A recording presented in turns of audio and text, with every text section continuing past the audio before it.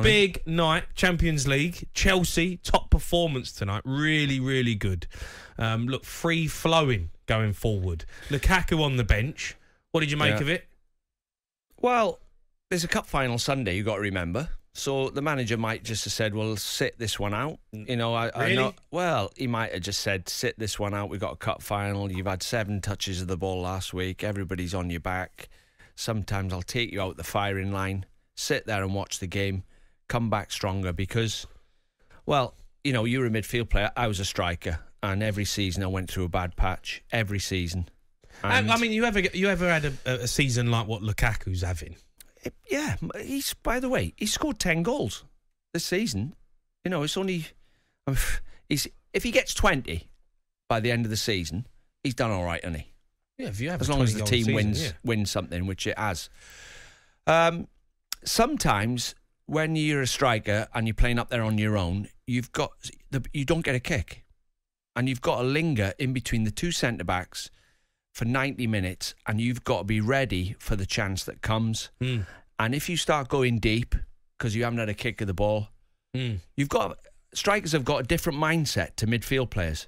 You want to be in the game all the time. If you're not getting a kick, you want to be on the ball. If you're not in the game, you feel like you're not doing anything. Strikers have got to be patient, and you've got to be where it matters, on the centre-half shoulder, ready to get that one chance. The next game you get, you might have 5 chances. But last week, they won the game. Admittedly, 7 touches of the ball is not that good. And is it a combination of him? Is he hiding? Is he not making any runs? Has he lost a bit of belief in himself? Or are the team not looking forward? Because if I was Lukaku and I wasn't getting the ball when I want it, not when you want to give it me, when I want the ball early, so defences are not set, they've not had a chance to talk to each other, to get organised, and the ball's going in behind them, down the side of them, and that's where you want to service. If you watch Kai Havertz tonight, he had loads of touches to the ball, looked good, had chances, and Chelsea played free-flowing, attacking football. Yeah, but if you had a bet now, if them two were playing centre-forward all season, who'd get the most goals? If you were going to have a bet now, from this moment, who scored the most goals playing up front for Chelsea? Havertz. He was brought in. You'd say Havertz. Well, yeah, because Lukaku's not scoring. And he's out the side. But, Jamie, history tells you he scores goals for everyone he plays for. We all have Barron's patches. We all go through spells where it's not clicking, and I see the managers mention players who've gone to Chelsea and never scored. Great players, Shevchenko, Torres, they've had disasters. It seems to be a graveyard for strikers. Costa done well. I can't explain that, but I can look at Lukaku and I know how he feels, and I can explain why he's not scoring, and I can explain why he's not getting the ball, because they're not playing the ball early for him. Put it this way, if I said to you tonight, right, you're playing for Chelsea in midfield, when the back three give you the ball, don't think of anything else apart from looking at Lukaku early. Either flip it down the sides for him, flip it into his feet, or it diagonal balls over the top. He's 6'4", strong as an ox, and lightning quick. We have to put the ball in front of him. He's not the best with his back to goal. He wants the ball in front of him, and he wants crosses coming in the box. He come on against Aston Villa, scored a great header, and then got brought down for a penalty with an early ball down the side of Tyrone Mings, and that's what he needs. He needs early balls going in the box, and he needs early through balls, and even just clearances and hooks. He'll turn them into a goal.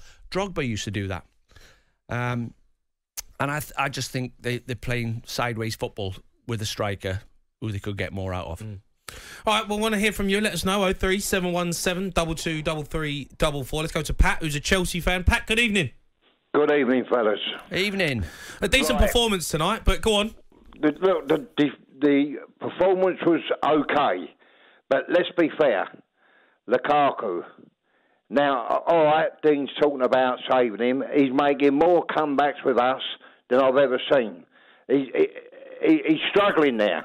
Now, I think what's going to happen in the summer, Declan Rice, Harry Kane, Lukaku go the other way. I can see him going to Spurs. I can see us getting Harry Kane. I can see us getting Declan Rice. Harry Kane will not sign for Chelsea. Well, don't about he won't sign for Chelsea. He won't, Pat. He won't. He won't sign for Chelsea. Listen, he's got another year coming up. He's now getting on. He wants to see medals. He's looking across the road to where we are, and he's seeing plenty of medals. I reckon we're nicking for about 65, 70 million with Lukaku going the other way, and Declan Rice we get for about 60. Because it's not working out for Lukaku. It truly is not working out. So what, Lukaku's going to Spurs? Sorry? You think Lukaku's going to go to Spurs? Who's gaffer? No, Lukaku is going to go to... Yeah, Lukaku will go to Spurs to be with his mate, Conte. He'll get the best out of him. Obviously, Turtle's not getting the best out of him. I do agree with you, Jay. I do agree with you that... Who's Turtle? Tuchel? Sorry? Who's Turtle? Tuchel. Turtle or Tuchel, whatever his name is. Tuchel! I mean. His name's Thomas Tuchel. Tommy, yeah, I'll call him Tommy. Yeah. All right, Tommy, we go with Tommy. Pat, on Lukaku, right? I think it's a crossroads. You remember Shevchenko played for Chelsea, and everybody would have signed Shevchenko. Every single club. Absolutely. And it is amazing that he never produced the goods. I think Lukaku's coming to the crossroads now where he's made a ridiculous statement and he's got hammered for it. He's now getting hammered for not being involved in the game. He's getting hammered for not scoring goals.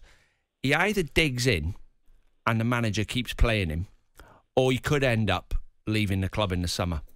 I think so, Dean.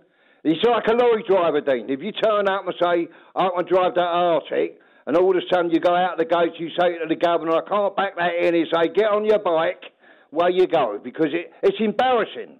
It truly is embarrassing. What's embarrassing? His performances or... Everything.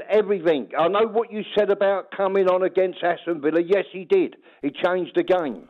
But since the statement he made, it's been an embarrassment. He truly has. I mean, you said it yourself at the top of the show. 7 touches. Yeah. 7 touches. Now, I'm going to go and have a cup of tea now. Let me wish you all the best in your fight.